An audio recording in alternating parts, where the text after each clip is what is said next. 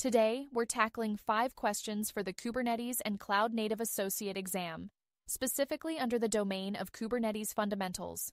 Before we dive in, don't forget to subscribe to our channel and hit the notification bell.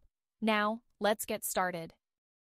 Alright, let's kick it off with question 1. Which Kubernetes resource is used to define a desired state for pods and ensures their availability? A. Service. B. Deployment. C. Namespace. D. Config map. That's right. It's B. Deployment. Deployments are the managers of Kubernetes, ensuring your pods are running as you expect. If one pod crashes, the deployment spins up another to take its place. Here comes question 2. What Kubernetes API object groups multiple pods and provides a single point of access to them? A. Ingress. B. Service. C. Node. D. Config map. That's right. It's B. Service. Services act as the go-between, making sure requests reach the correct pods. They're like the traffic controllers for your Kubernetes cluster. On to question 3. Which Kubernetes component schedules pods to nodes?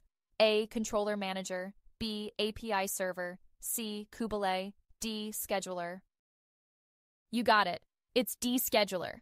The scheduler ensures pods are assigned to nodes where they can thrive based on resources and constraints.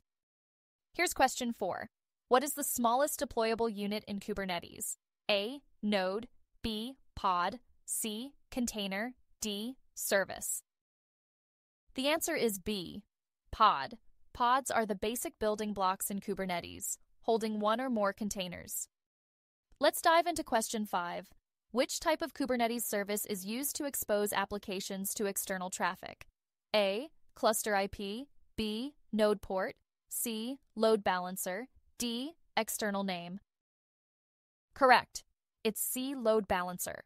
The load balancer service creates an external IP to direct incoming traffic to your application. That's all for today. Hopefully you found these questions helpful. If you want more exam questions, visit our official website, kubernotes.org.